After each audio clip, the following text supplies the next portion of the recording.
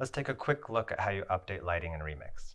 When using Remix, just like when you're updating textures or materials, you'll need to start with a capture. So after you've already set up your project and taken captures, you can come back into Remix, load one of them, like I have here, and then you can go to Asset Replacements just like you would if you're going to replace an asset or texture.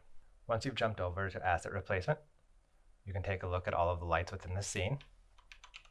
So if you zoom out, you can see those lights within the scene.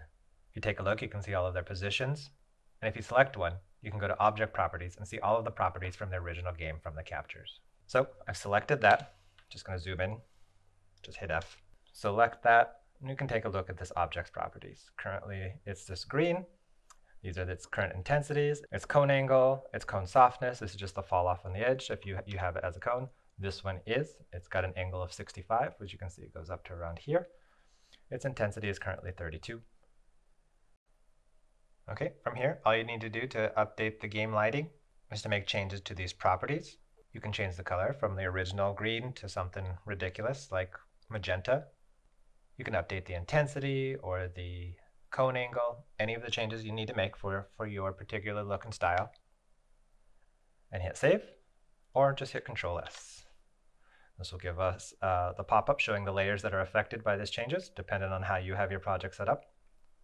Make sure that you have the proper layer selected. Just hit save. And now that save has been added to your mod file. So when you open or launch the game again, these changes will actually be there and affected.